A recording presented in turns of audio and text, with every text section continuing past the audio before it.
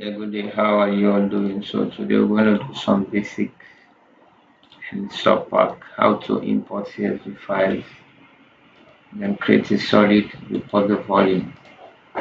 So step number one, double click on the software and open the software. So after opening the software, you have to connect your folder.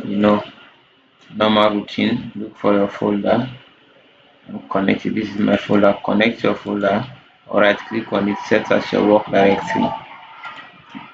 After that, the next thing you need to do after setting your folder as your work directory is to import now the CSV file, the surpac file, the CSV Excel file. This is my CSV file color. Let me open it and see. So this is my CSV file, my Y, X, and Z. So just three values. Y is column 1, X is column 2, Z is column 3. So next thing I need to do is to go to File, Import, select the first option. So you go to File, Import, select data from one file. Yes. When you open it, you have import from text file. The first option is text file name here. You click on these three dots and you select the color CSV. Open. Output to string file. So you want to give it a name, you will not forget. Click here under the location.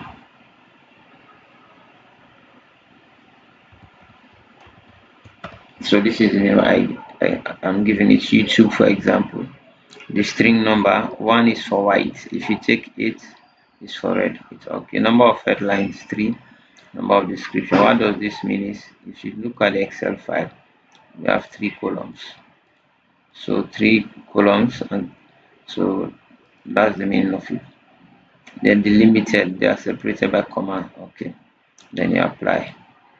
When I apply the Y, X, and Z coordinates from Excel file, Y is 1, column 1, X is 2, Z is 3. So you enter again 1, 2, 3. Here is the same again 1, 2, 3. So it depends on the location. Even if the Y is in the 4th column, you enter the 4th. So that's how we do it. After filling this, apply. So when you apply, you see here, you check. You see here YouTube. Yeah. So just left click and hold, drag and drop. So this is the string file we've imported. So now I want them to display as points. So all I need to do, go to display, hide string as lines. Yeah, apply. Then go again to display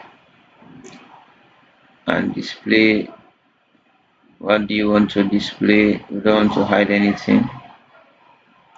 You want to display points numbers. You apply. So you see these are the point numbers. Now I want to create a boundary line. All I need to do is to come to layers down here, or you can go to create new layer. Yeah, under the new layer, let me say BDRY1 boundary 1. Apply. So you see BDRY1. So click on this here, create new points using the mouse. So you go to create, digitize new point. So start to create new points. You digitize, like you create a boundary.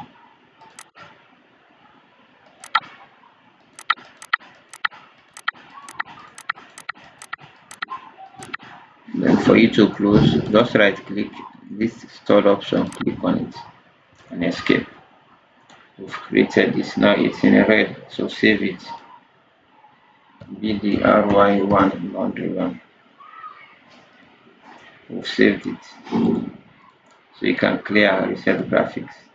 Come with it again, boundary 1. So you see this is the string file. Now if you look at it in the XZ, in this section, you see where it is. So in the Y, this is it. So it's in elevation 0. If you check, but we want to make a copy of this. What are we going to do? Put it in the you put it in the Z X. Yes, after that you go to edit. What do you want to edit? It's called a string. Yes, you want to make a copy. Yes, select and drag the string to be copied. Either select and drag, come with it down or up.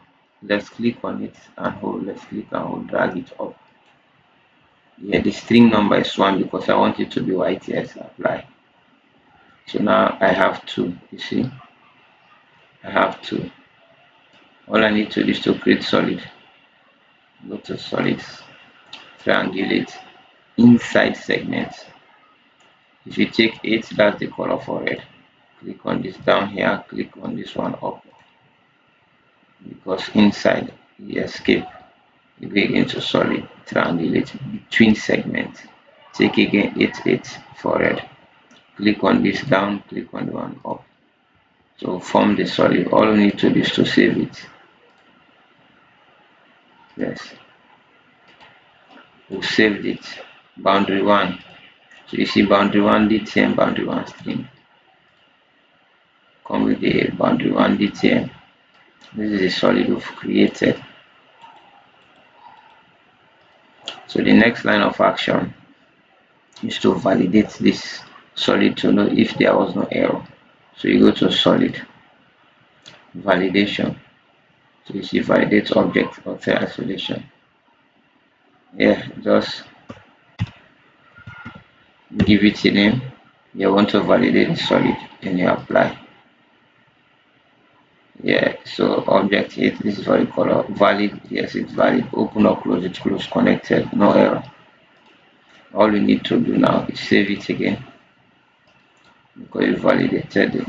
Then you calculate the volume. Now how can you calculate the volume of this? Go to surfaces, volumes, report volume of solids here. Enter the name of the solid.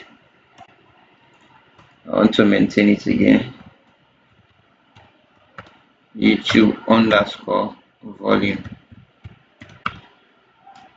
Report file format in CSV, Excel, or in PDF. I want to report it in PDF. It should be under total, yes. Then I apply. So you see, this is the total volume.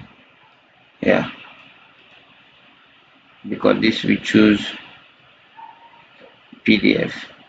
You can choose any one of your choice. Excel if you want surfaces, volumes, report volumes. Yes. Can add report volume by CSV. Yes, you apply. Now wait for it to see. This is the volume. So that's how you go about it to report volume. And to tell you solid, yes, X, Y, Z. So that was the volume. So now that's how you go about it to create volume. Import CSV file. So I'm going to stop here. Thank you very much.